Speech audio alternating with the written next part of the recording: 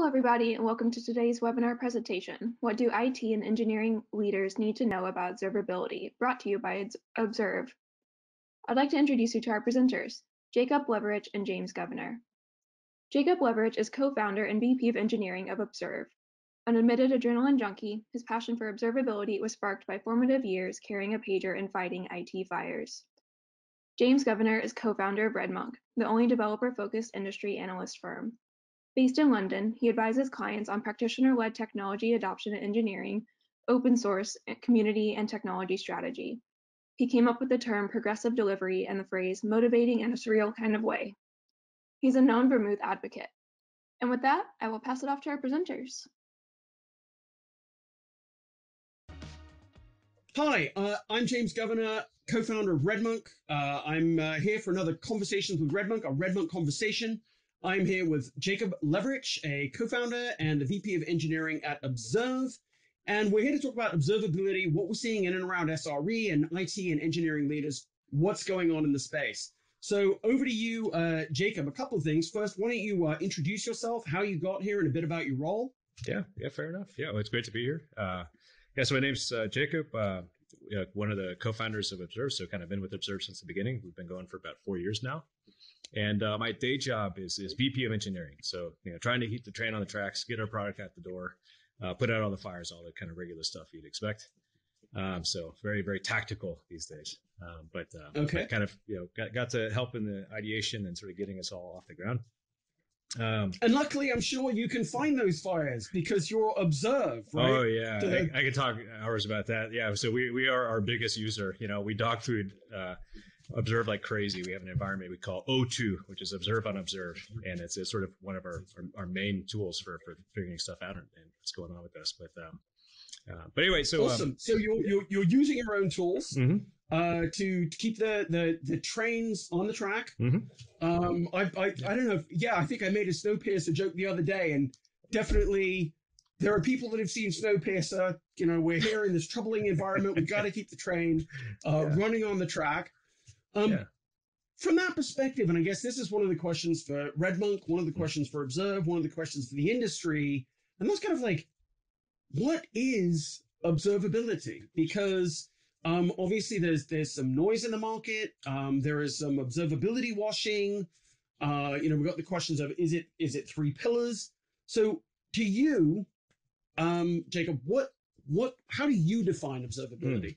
Yeah, no, that's a great question. There's a lot of kind of throwaway answers to this. So let's start with those, right? So like one of the throwaway answers is like going back to like control theory. Observability is it the ability to infer the internal state of a system based on its external outputs. And so that's a nice philosophical approach to this. We're running these complex digital systems. They're emitting like all this sort of like logs, metrics, traces, all this sort of data, and trying to infer what's going on inside based on what we see from the outside. It's kind of a nice thought. But it's not totally actionable in and of itself as like a definition. Like, what do I do with that definition? Anytime you hear infer, you're like, wait, how? And this is like, okay, but I've got problems to solve. Inferring does indeed sound a bit philosophical. Yeah, totally. And so that's I guess that's one part. That's one, I guess, throwaway definition. Another throwaway is what you just mentioned, like logs, metrics, traces, the three pillars sort of concept here is like, in order to like achieve observability, it's a matter of assembling, logs, metrics, traces, getting all these different sorts of, or getting solutions in place for each one of these types of data. And frankly, I kind of find that definition a little bit unsatisfying, like on its own. It's like, I hate to break the news, but if you just like, if you get an Elk cluster for your logs and a Prometheus instance for your metrics and a Jaeger deployment for your traces, you don't quite have observability yet. You have like a bag of rocks, and you got to figure out like actually what to do with it. When you actually have an alert coming out of Prometheus, what was the error? Like, how do you actually like diagnose it without like diving through this stuff and sort of navigating through this data? Is in my mind kind of one of the keys. Navigation. Yeah, I think that's right. I mean, so for me, there's a couple of ways of looking at it, and one is it's the job to be done. So it's not so much about the the pillars of technology, but it's about we're increasingly in a world where it is about troubleshooting. We're certainly closer to an environment. Look, and I'm not going to say that everything is testing in production, but we're certainly, we are going to have to fix systems that break in production. And we live in a world if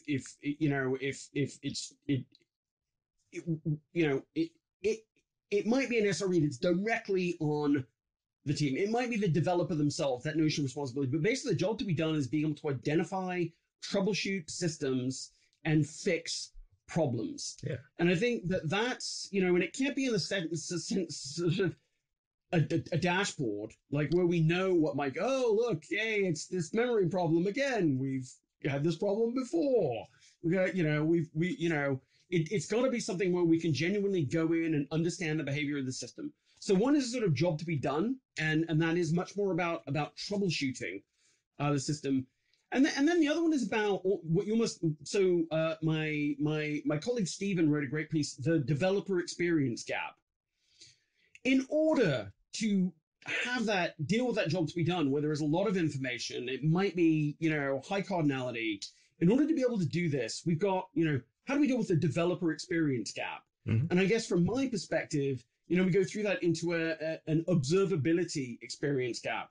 You need something that is going to help you navigate and identify issues.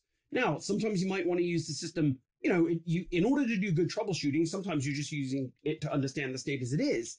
But yeah, I think it's two of those. Job to be done, and this is definitely a long answer, but job to be done, and the experience platform that pulls this stuff together so that you can do that job. Yeah, no, I love the way you described it, because that is very much in line with the way that I personally think about it. Say it's like, achieving observability is largely about consolidating like the different like kind of workflows and sort of use cases that one has in SRE and DevOps and even engineering. So it's like there's monitoring, troubleshooting, and analytics, right? Mm-hmm. And so like kind of the three pillars like sort of speak to like different parts of those different workflows. But like observability is more about having like a practice and a competency that allows you to sort of transition from like one of those use cases to another. And so, so like, sure, you have an alerting system, you have a bunch of metrics, you have a bunch of dashboards that helps you with the monitoring, but like making sure that you can elegantly translate, that's not what I want, move into the troubleshooting workflow from an alert is sort of like one of the core competencies.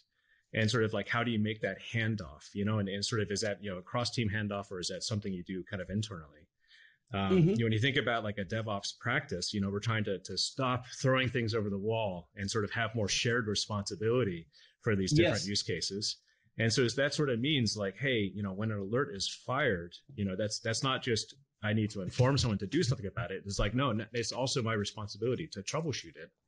So I really like that notion of a competence, because not enough of us have a competence. We've been through, clearly, historically, we, sysadmin roles, separate from developer roles. We began to hopefully, get a bit better. We sort of talked about, DevOps. In some cases, that was just a, global search and replace on your LinkedIn profile. Then went into like SRE.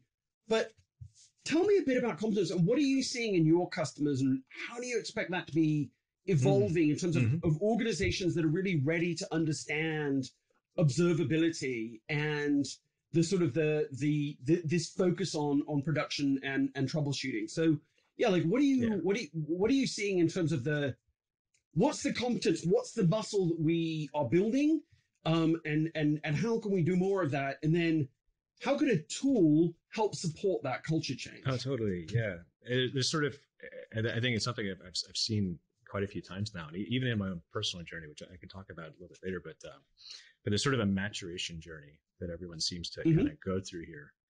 And what it boils down to is when you start out implementing some new system, new service, new system, new technology, or whatever, monitoring and troubleshooting isn't necessarily like your number one priority. Your number one priority is to make a great product and solve a customer's problem, and that's sort of like where you focus like a lot of your effort in the early months, And when you start to deploy whatever it is your solution, whether it's an online service or you're shipping software to people, whatever it is, you start to, I guess, you start to encounter your first few issues in the wild, and you have to learn how to troubleshoot them. And a lot of times you're just using whatever data is in place already. Back in the day, this was like SSHing into the web server, running top, right? Looking at the error logs, like trying to figure it out just from like what kind of raw data is available there.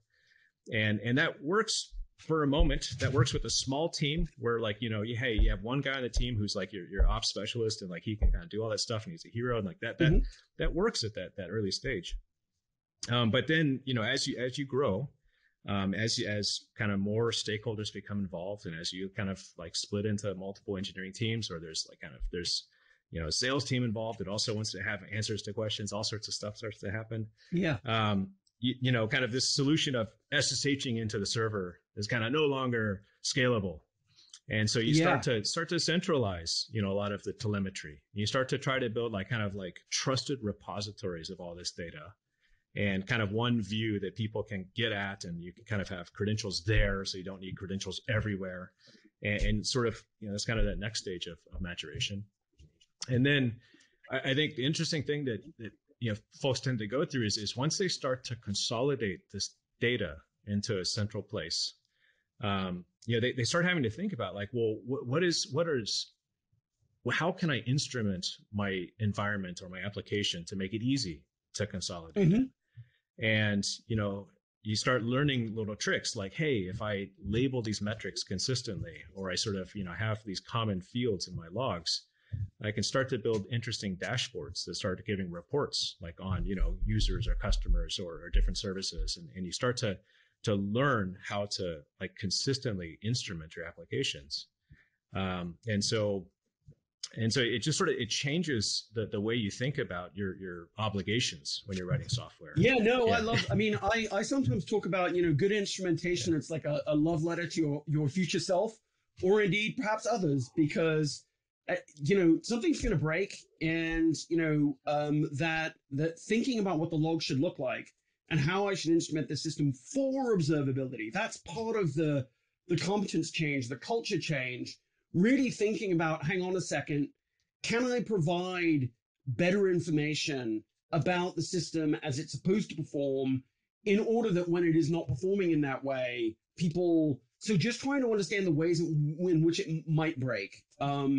Being able to, as you say, instrument it accordingly.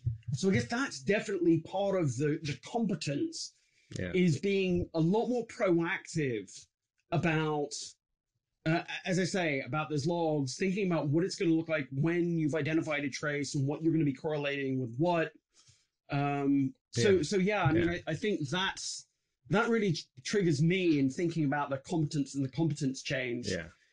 Is a sense of responsibility and writing that love letter, so that, because, bottom line, nobody wants to get up in the middle of the night. And if you do, then because some of us have to do that, then you want to get to bed as quickly as possible. Right. So that really resonates. Well, it's kind of funny. I mean, I'm also thinking back to my personal journey on this one. I was definitely, sorry to start from the beginning. So I kind of started my career late 90s, early 2000s as a Linux sysadmin. And I was definitely the kid that was doing this all from scratch, just sort of homegrown, cron jobs and mountains of Perl scripts to monitor and maintain fleets of servers. And that was fun. I do remember just the thrill of troubleshooting, of putting all this instrumentation in place, answering pages and getting up in the middle of the night and fixing stuff. That was all fun. But later on in my career, so I ended up as an engineer at Splunk. And so I worked on the core search engine at Splunk, and got to see kind of what one of these enterprise sort of solutions looked like from the inside. And it really, kind of as I got deeper and deeper into Splunk and sort of what it did, I began to realize holy crap, if I had this when I was a practitioner, I would have been way better at my job. And it's sort of, it's maybe in some cases a little bit more boring to use the vendor tool to solve this problem. But at the end of the day, my job is to build a system that is maintainable and is monitorable, and I can troubleshoot and to be able to share that capacity with other people, and sort of it kind of took a while. It took like a decade for me to like really like kind of go through that journey and to understand the value of having good standards and practices and good So let's tooling. talk a bit about that balance between build versus buy, and why in your mind, and heaven forbid that you were like, Observe is the tool because. But like, what are you seeing? Because there is a lot of homegrown observability out there, and there's like an expectation like, oh well, cloud native stack, so we know we're going to have like some. Well, there are like a couple of answers. One is I do Kubernetes, so of course I'm going to use Prometheus and Grafana and OTel, and I'm going to have all of this data, and it's going to be awesome. Or you might be like, well, I'm the Elastic person, so I'm going to build this like elk stack thing, and I'm going to have all like. What do you like when you look at those systems? And for me, part of the caution there is they require a lot of care and feeding and attention. Yeah. Why should an organization that is, when you engage with customers as well, why should a company that has looked at those, is building their own, why should they be like, wait, hang on a second, let's outsource some of the management, some of the complexity to a third party? In this case, I would expect that you would say, you should, Observe can help you out here. What's the advantage of that package solution that you're offering? Yeah, no, of course. Yeah, I'd love for the answer to be Observed, but I'm gonna answer your question a little bit a roundabout way. I think I'm gonna try to break this into three different parts. It's a lot to build versus buy.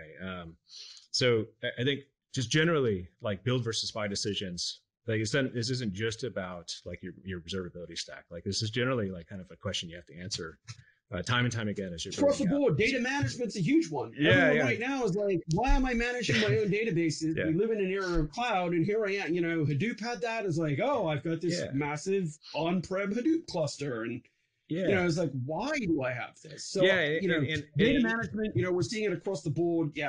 Databases of all kinds. So exactly. It's definitely not just an observability question. Yeah, and so the most boring I can think of is like, hey, like your relational database, like your Postgres instance, like you have like three choices. Like you could roll your own, which don't do that. That's very hard.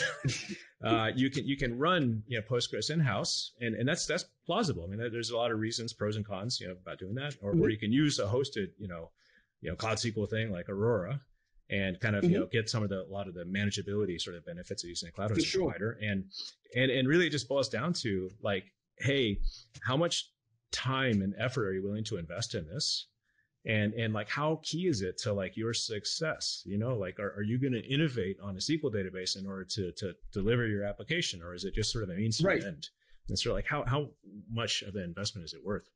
And so just is generally that framework of thinking about these things. And for what it's worth, we at Observe kind of went through a lot of that sort of thought process as well. And so there's basically one of the things to know about Observe is that we've built our solution on top of Snowflake. So we built our solution like kind of using Snowflake, this cloud data warehouse, as the data store of record, which is a slightly unusual decision for the space. A lot of vendors tend to try to hyper specialize on some dimension. Absolutely. The data management is their bread and butter. That's their differentiator. So they can't build on someone else. Yeah. And so thinking about like, well, like, hey, what are the requirements we need out of our data management platform? Sort of what are the real essence of like this use case? And there's a few different pieces, but one of them is that like you're dealing with massive volumes of data. So kind of like I would say a normal use case is like, several terabytes of data per day, for like one, user. That's it's tens of megabytes a second per data, kind of, and that's not just, that's for each customer, right? And we expect to have hundreds or thousands of customers. So like the volume of data that we're dealing with is like very, very massive. The second is that it needs to be cost effective, right? It needs to be like kind of, like reasonable to like store this data for months or a year or multiple years at a time. A lot of the use cases that people have, for all of this data they collect from the systems, sometimes it's compliance related, and you need 13 months of data to. No doubt. I do think that's, from my perspective, and I don't need to tell your story for you, but certainly, having spoken to Jeremy Burton, great storyteller, but one of the points he made about the advantages of the Snowflake architecture is the fact that they are built on S3. And so in terms of the great unwashed data that you might be storing for a long time and everything else, you could take advantage of S3's economics. You're not doing everything at the level of the data warehouse, in effect, and in the way that we would normally understand it. And I thought that was interesting because for me, observability often had seemed like it is a scale problem. And like, how can I economically store all of this data, choose which pieces I'm going to analyze, and then how does that tie into the wait, what if my problem actually is a historical problem with compliance regulations? So I think for me, that was really interesting. Like, when did that become really obvious to you? Was it, if we build on Snowflake, it will be that economically viable in a way that we might not have expected? Or was it they're a powerful solution, and then you kind of realized, actually that really defines the economics as well? Yeah. I have to say that I think that we saw the writing on the wall for this one quite a long time ago. And there's a lot of different places you can pick this up, but just personally, so I spent a little bit of time at Google. I worked on the MapReduce team and did some performance engineering while I was there. And kind of while I was there, got to peek at like a lot of the cool stuff going on under the covers there. And one of the things that I got to interact with was Dremel. Okay. And so Dremel is now the query engine behind BigQuery. And, it kind of had a lot of these sort of similar concepts under the hood, separation of storage and compute. All the data is out there in Colossus. It's stored in this cluster file system. That allowed you to spin up and down these big, sort of query, sort of clusters kind of on demand. Gave you this idea of the separation of the read and write path. You can be writing in data, and this is a very steady workload. And you can right size the deployment for that, and you're just jamming data into object storage. And then whenever you have queries, it tends to be very spiky and bursty, and so you kind of scale kind of the compute up and down to satisfy the demands of that. And it's something that sort of it's only possible when you have something that allows you to elastically scale your infrastructure up and down. And and if in contrast, if you're relying on local disk storage or local memory to stuff just gets insane. Well, it's like, hey, I can't turn that server off because that's where the EBS volume is attached, or that's where the in-memory store is, and sort of makes the mechanics of spinning things up and down super difficult. And so time came around that we're starting to build Observe, starting to think about hey, we want something that resembles that in our own solution. Snowflake was there, they've actually built this really exquisite data warehouse that sort of has all of the properties that we were looking for an observability solution. And we kind of had to, we made a deliberate decision. We would rather focus our efforts on building a great end-to-end solution, a great end-to-end product, a great observability, product, rather than spend 5 years trying to build a database that could satisfy all of our needs. And it's sort of a deliberate build versus buy, trade-off we had to make. Build versus buy, it makes sense. It's funny. I spoke at Snowflake's developer conference, and I actually did talk about Observable about Observe as an example of that. Partly from the perspective of when you launch a company, there can definitely be some later mover advantage, because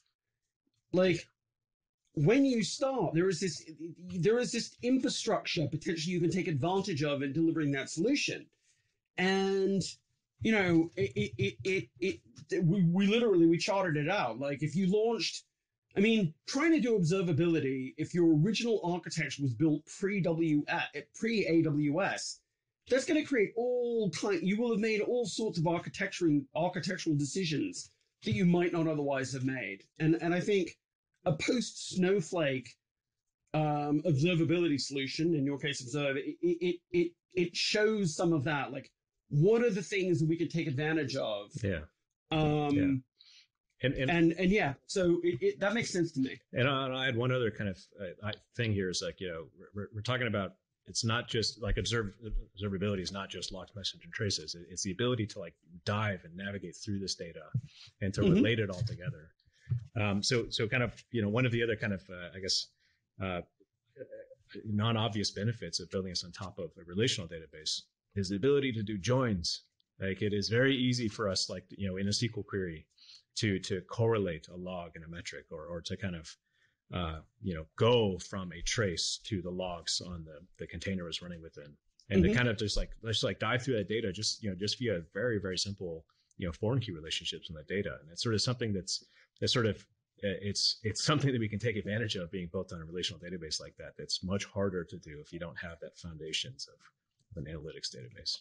I think one of the other correlations I'm looking forward to seeing, more of is like when you begin to look at some of the social data. So sometimes it's not just like what happened with the system, but like what happened with the people that built the system, and being able to, pull in some of that information from Git, so GitLab or GitHub, and to really understand what was happening with the people, not just the infrastructure.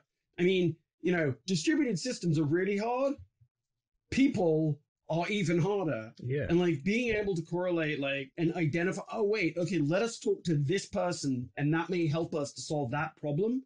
I think that's certainly, for me at least, one of the interesting opportunities that you have. Yeah. And I think that actually speaks very much to like our philosophy about observability. Like, it's not just, logs, metrics, traces or whatever. It's really the ability to follow these investigative journeys wherever they take you, and having all that data at your fingertips.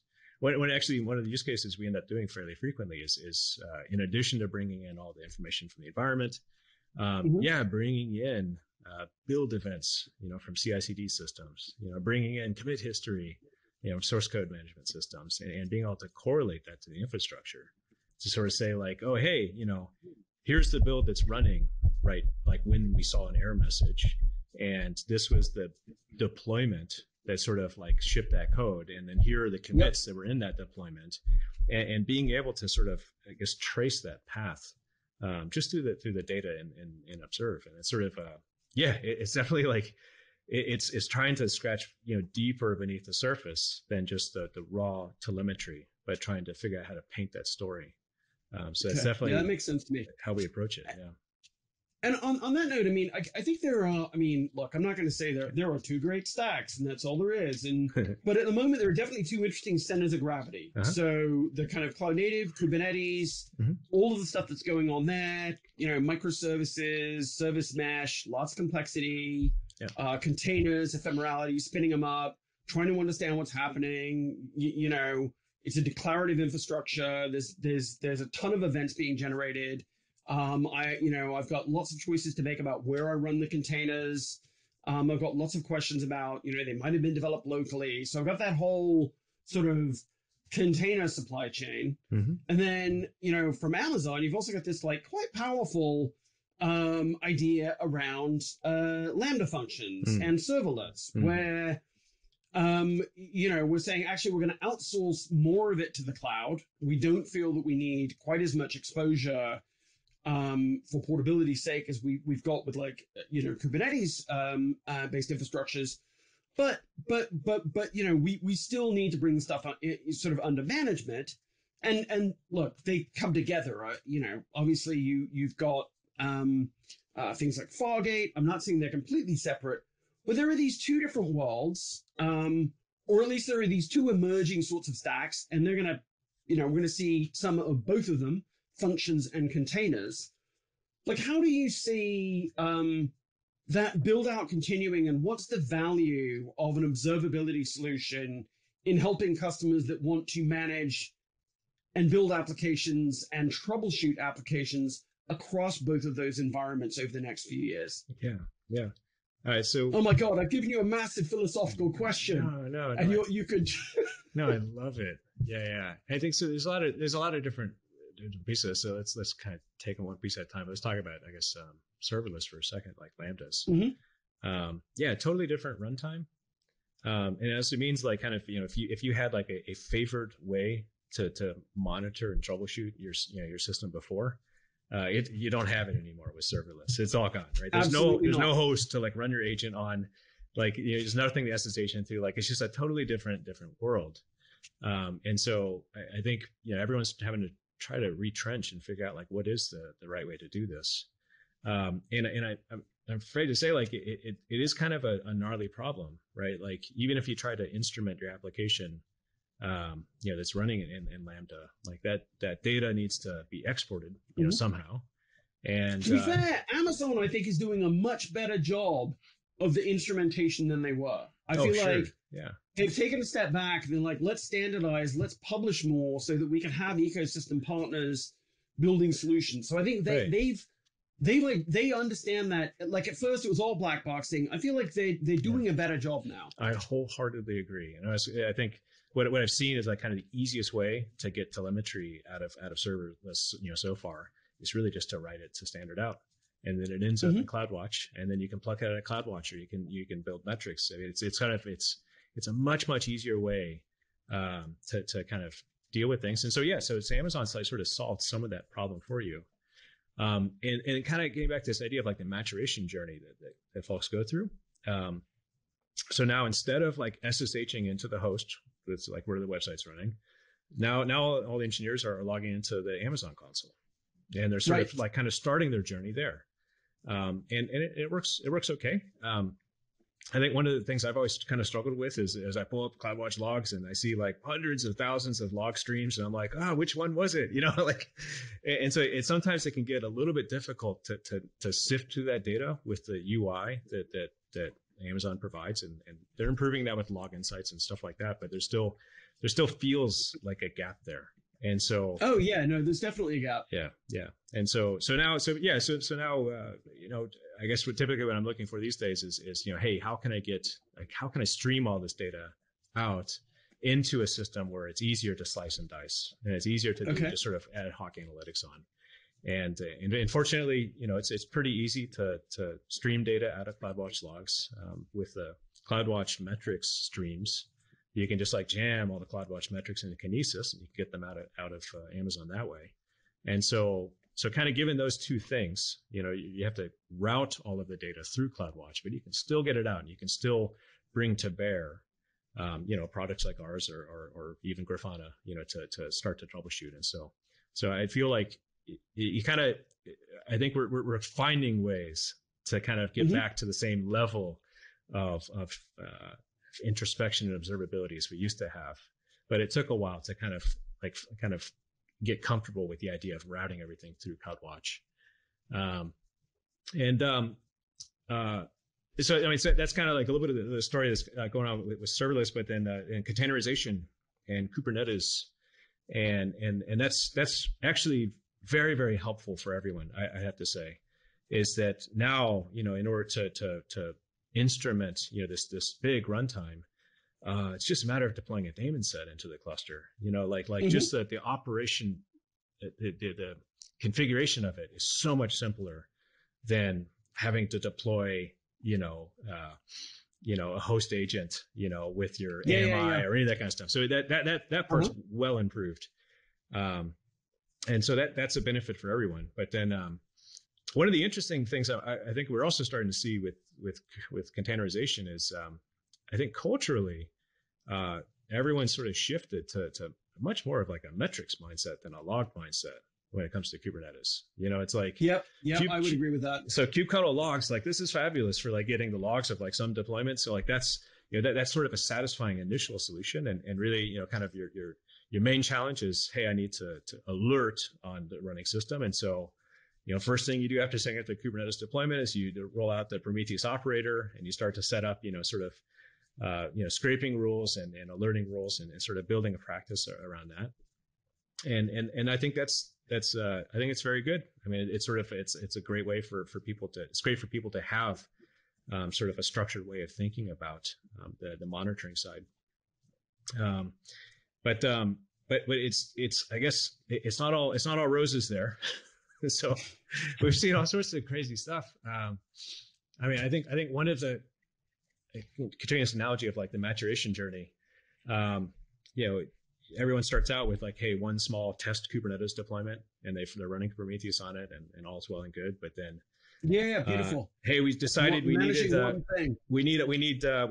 test. We need a staging cluster, or a prod cluster, and sort of you start to sort of bifurcate the environment a little bit, and you start to think about access controls for these different runtimes, and so now it's like, okay, what do I do? Do I put like Prometheus on each one of those? Okay, cool. So now I need West Coast and East Coast. I need Europe. So there's a few more Kubernetes deployments, and I need Prometheus on each of those.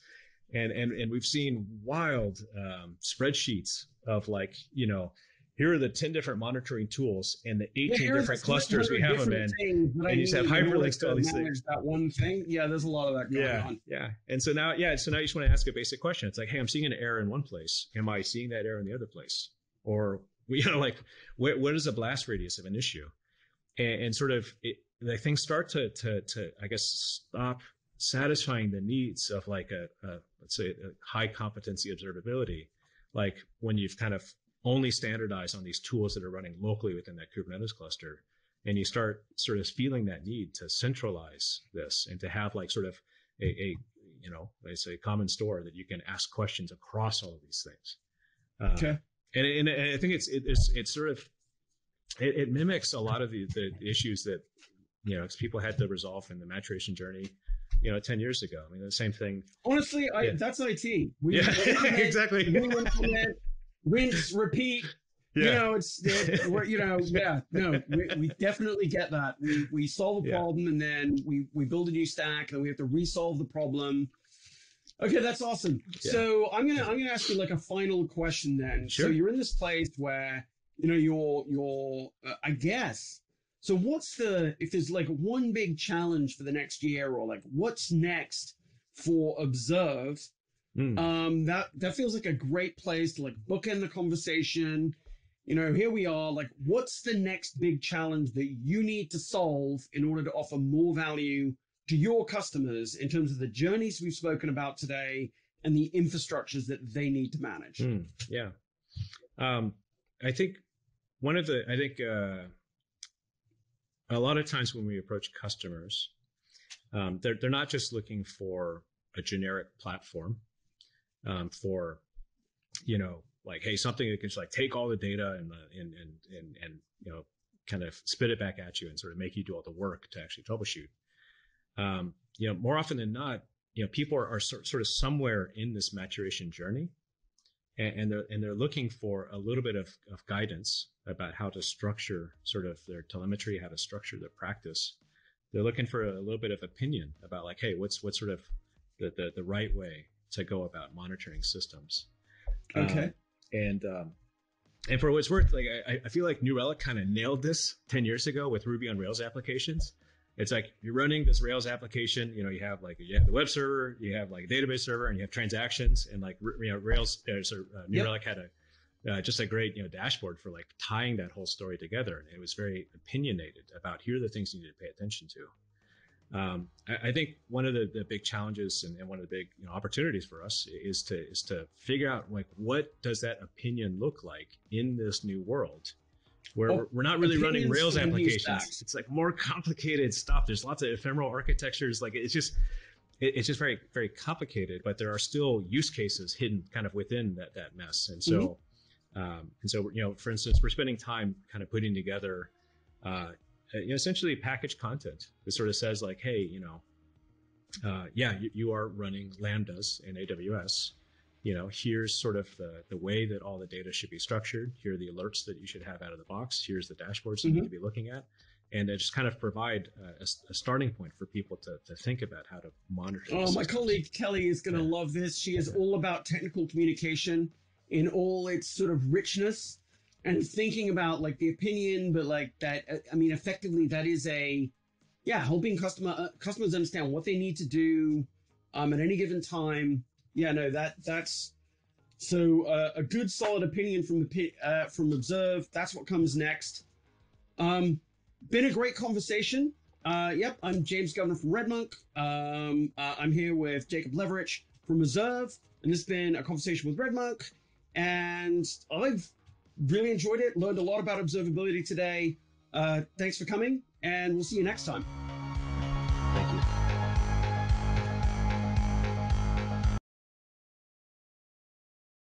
All right, DZone would like to thank Jacob and James for a great presentation.